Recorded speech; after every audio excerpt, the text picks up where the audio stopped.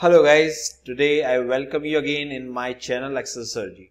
Today what we are going to do, we are going to talk about one of the very strongest function of any Excel file, that is indirect function. Yes, that is indirect function.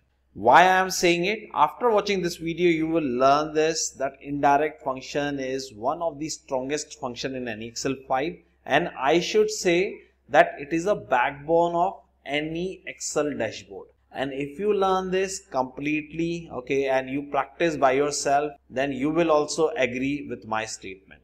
Okay, now let's learn this function. But before I start, I'm requesting you to please subscribe my YouTube channel, click on below bell icon to get the notifications, and give a thumbs up if you like this video, and please do not forget to share this video with your friends. Let's understand this, what I mean and why indirect function is a backbone. Let's understand that. So on my screen you can see that I have this database. So if I see this database, okay, and I can easily see that my names are listed here, my employee IDs are listed here, my salary is listed here, incentive, reporting manager, departments, all these details I have in this sheet. Okay, in January 21 I have the same details but with different number, you can say, but I have copied the same numbers. Okay, so you just imagine that these numbers are different, okay, and these are from February. So now what I'm going to do, I'm going to play dynamically. I'm going to pull the details from different sheet dynamically, automatically, with the help of indirect function. And I'm also going to explain that how you can play dynamically within your data, how you can change rows or column within indirect function, get the values from those dynamic places. Okay, now let's learn this. So what I'm going to do, I'm going to explain this in different manner. First I'm going to cover same sheet. Okay, so how you can use indirect function in the same sheet. Okay, how you can do the cell referencing and all these stuffs. Then we are going to talk about how you can use indirect function and pull different values dynamically from different sheets. So that will be the second method. Third method, we are going to talk about what is the use cases of indirect function in formulas. Then we'll talk about named ranges, and after that you will agree with my statement. Now let's learn this. So we have these same sheet, different sheet example. So this row I'm going to use for the same sheet example. On the top you can see in the I1 cell that I have this employee ID listed and I have created this drop down. Okay, what are these drop down? So basically what I am doing here, I want to select any column. Okay, basically from which column I want to pull the information. Suppose if you want to pull the information from incentive, from reporting manager, from department. So that is why I have listed all the column headers here. Okay, and that is these column headers. So I have listed all these headers in this data validation. Okay, now if you look at the right side, so I have these column headers again, and I listed the column names. Okay, so these are the column name A, B, C, D, E, F. And if you want to get these column name directly from the formula, so there is another video you can watch, that is the cell reference video, cell formula video, which you can watch, and you can understand that how directly you can get the column names in this column. Okay, so let's go back to this. Now we have this employee ID. Hope you understood this. Then we have these names. These are the employee names. So what I'm going to do, I'm going to change these column names on the top, and then I'm selecting any employee and I'm trying to get the information for that respective column. Okay, so suppose if I'm selecting Deborah Crump and I need employee ID. So I'm saying that for Deborah Crump, what is the employee ID? So I'm going to get that employee ID with the help of indirect function. So let's understand this. Okay, so what I'm going to do, I'm going to pull this information for any column header. So suppose if I am listing any employee, I'm selecting any employee from my drop down and I want to pull the information which I'm requesting on the top. Okay, it could be employee ID, it could be salary, it could be incentive, it could be reporting manager. So for that we need to do some tweaking. Okay, so on the top what I need to do, I need to use VLOOKUP. So I should get the information that this column header belongs to B column. Okay, you can see it is B column. So how you can get that? You can just use the VLOOKUP. I just looked up this value in this data and I pulled the column name here. Okay, if you want to learn about VLOOKUP, you can just watch my VLOOKUP video and understand that how VLOOKUP works. Then here I just pulled the cell reference. Okay, So what I'm doing, I am trying to find in which row this employee name is listed. Okay, so you can see Deborah Crump is listed at 3rd row. So I am using match function here. If you want to learn about match function, I recently published the match function. You can watch that video. Okay, now I'm going to use indirect function. If you want to link this cell, how will you do this? Like you will go to B3 cell and link this, okay, and you press enter and it is showing you the employee ID. If somebody asks you that go to like Rie Shima, now it is B4, okay, what you will do, you will change this to B4. But how you can make it dynamically, how you can automate this. So let's use indirect function. So basically what it is exactly doing, it is just taking the text as range, okay, and throw the value depending how you define this. Okay, so I am using indirect function. So I need to use this cell reference, then I need to use this AND symbol, and then I need to connect this phone number, and then I need to press enter. And once I do that, you can see it is A103. Okay, if I go back, okay, let me select the same thing here like manually, it is B4. So let's understand this. It is saying that B column 4th row. Okay, similarly I am doing this thing here. So here you are saying J1 and K1. So if you go to this formula checking, evaluate formula, okay, you go back to this, it is saying B and 4 and it is converting B4. Now indirect function will consider this text as range, okay, and throw out the output. So that is A10. Now let's see. If I change any column, okay, reporting manager, can you see Brian Dean? Can you see department? If I'm selecting department, it is showing me the department for this employee. Suppose if I change any employee, Robinson William, so IT department you can see. Okay, if I select any other name like Jack Ryan, it is hiding behind this. So it is IT. You can just realign it to right side. So Jack Ryan. If you want to select any other name, you can select and you can see it is playing dynamically. You can select these column names and you can see that it is just playing dynamically and it is looking very good. Am I right? So that is how you can use indirect function. Now let's understand that how you are going to use indirect function when you want to reference any other spreadsheet, okay, other tabs. We are going to use this indirect function on the different sheet, okay. So in the different sheet, what you see here that I have these drop downs. So what I did, I just listed my sheet names here like January 21, Feb 21, and you must be seeing these 2 inverted comma. When you see at this that I used only single inverted comma. I'll be going to explain that. So what I'm going to do, I'm going to select January 21 any value manually, and then we need to understand that how text is representing in the cell, okay. So I'm just selecting this and pressing enter. Now let's understand that. If you see this sheet name, it is mentioned as January single inverted comma then 21. But if you see this cell reference, I just linked it manually and I didn't use any formula, okay. So you can see this has put into 2 single inverted comma this name January 21, and between January and 21 this double inverted comma, okay. It automatically converted that single inverted comma into 2 inverted comma, or you can say double inverted comma, okay. So if your sheet names contain any special character or inverted comma, you need to look at the cell reference manually. Similarly how I did it, okay. So why I have used manual format? The reason is because I want to read this first and then I want to create my indirect function accordingly, okay. So I'm going to type indirect function, now reference text. So let's do one thing. Let me change this into text so that we can read it and we can write in the indirect function. So what I did, I just put single inverted comma at the beginning and it converted the formula into the text, and there are some other options also which you can use, but I'm using this, okay. So I'm typing indirect function and there is a reference text. Now let's read this. It is saying single inverted comma at the first. So in the double inverted comma you need to put that, and that is how you write any formula and that is how you put any text, okay. So if you are writing any text in the inverted comma, so you write like this, okay. In the inverted comma you type text or you type B2, and you press enter and it is showing you the result. So similar way, you need to put this single inverted comma also in the inverted comma. Then you need to use connector, that is and symbol. Then you need to write this January 21. So what you can do, you can just link it this with this cell, or you can type it manually in the inverted comma. Okay.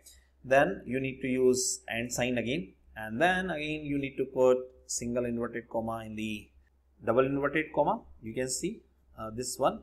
Now we have this semicolon. Again we need to connect this with the semicolon. So we need to use and symbol, then we need to put inverted comma, again this semicolon sign, and then inverted comma. Then we need to use and symbol again, because we are connecting again this B3.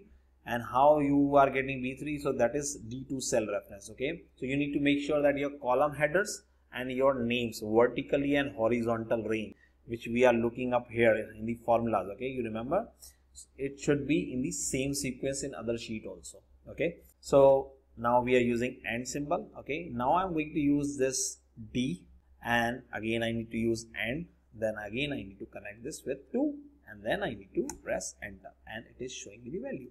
Now let me change this sheet. Okay, it is not changing anything, but let me select any other column. Okay, it is showing me this reporting manager. So I told you that I'm using the same data on all the sheet, but if I change something, okay, let's do this. In the Fab 21, let me see the incentive for Rico Morai, that is 2414.1, that is for February. So let me change this. Okay, so here I can see it.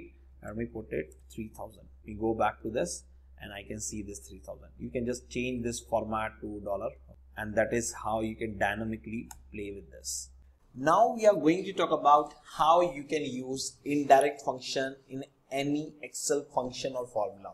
The reason of using indirect function is to make your ranges dynamic. Okay, you can change your ranges as per the variables within the formula itself. So that is where you are going to use Excel indirect function. Now let's understand that. So what I'm going to do, I'm going to use very simple example where I'm going to explain this indirect function to you. So what I need to do, I need to type some function here, and let's do total. Okay, so what I'm going to do, I'm just selecting this range, I'm just fixing this range. Okay, and if you don't want to fix this as per your requirement, you can change that.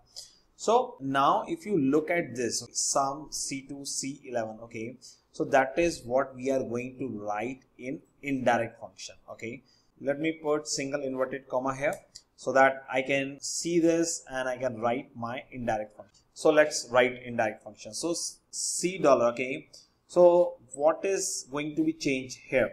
You can see that C and 2 is going to change, C and 11 is also going to change. Now let's understand that how you are going to write when you are defining any range in the indirect function. Okay, like C2 to C11. You want to do the sum for this range. Okay, and if you want to change this range with the help of indirect function dynamically, let's understand that. So we know that salary is in C column. Okay, and it is starting from 2, and 11 is also at the last row. So if you want to find the last row in any data set, so what you can do, you can use count a function. If you want to learn about this video, you can watch my count a function video. So what you need to do, you need to select this data. So you need to select the data starting from A1, because it is going to find the last row starting from first row. Okay, so that is how you are going to do this. If your header row is starting from some other row, like from fourth row, in that case you need to add 1, 2, 3, 3 rows in the formula. Okay, like this, plus 3. But here we are starting from 1, so that is okay. So A1 to A11. So now I can fix this, and I can fix this as well. If you want to increase the range, because sometimes we do data entry in our data set, so you can just increase the range and then press enter. It will be showing this 11. And if you add some other row to it, it will be changing it to 12. So 12 is the last row. And if you are going to add, like I explained, that if you are adding plus 3, if your headers are starting from any other row, in that case, why we are doing it? Because see, on the top sometimes we keep a few cells blank. Okay, so you need to type those number of rows manually here, plus 3, like this. Okay, so that is how you are going to type count a function. So now we have the C2 to C11. Okay, so we are going to write this in the indirect function. Let me write this sum function first. Then inside that, Either we need to type the range or we can write any cell number. Like if you type C, okay, and 2, and you want to like do this total C2, okay, and again you want to do this C2 or D2, something like that, then you can select again and just type it. It will just total that, okay. So C2, we know that C2 is number, so it should be adding these number. Let me go back to this cell, and here we can see it is J1 plus K1, okay. So we need to type indirect also because we are only defining the text. So once we enter it, and it should be working, but we need to see why it is not working. Okay, so it could be because we are writing it twice. Let me remove once. Let me type this and press enter. Yeah, it is giving me the total amount. Okay, then again, if you are using the same range, then what you will be doing, you will be like putting comma and then again typing this indirect J1 to K1, and then you are again pressing it. Okay, it is giving you the total. Now let's understand that how you are going to type the range in the indirect function. I'm sure that now we understood that how we are typing any cell number inside it. Okay, now let's do this. So we have this indirect. Okay, so let me remove this entire function, and it should be starting from sum, then bracket on, then indirect, then bracket on, and here we are going to type same thing. Okay, so let me remove this bracket to avoid confusion. So what we are going to do, we are going to select this C. Okay, so how you can do that? So you understand that we have this dollar sign. You put dollar in the inverted comma if you want to make your range fixed. Then put and symbol and then select C. You can also make this fixed. Then you will be connecting this with and symbol, and again you will be selecting dollar sign. So in the inverted comma you can type dollar sign, and then you can again type this and symbol. And once you do that, then you need to type this 2 also. Okay, so now again add it with the colon, and then again add it with the and symbol, and now again you will be typing the same thing. Okay, so just copy till here and just paste it here. Okay, so now we have this dollar symbol, then we have this C, that is C colon, okay, then dollar, and now we need to call out 11. Okay, either you can just type this countif function directly here, or you can just link it. Okay, and you press enter. Once you press enter, you can see it is giving me the total. I'm going to explain this. Just let me make this fix.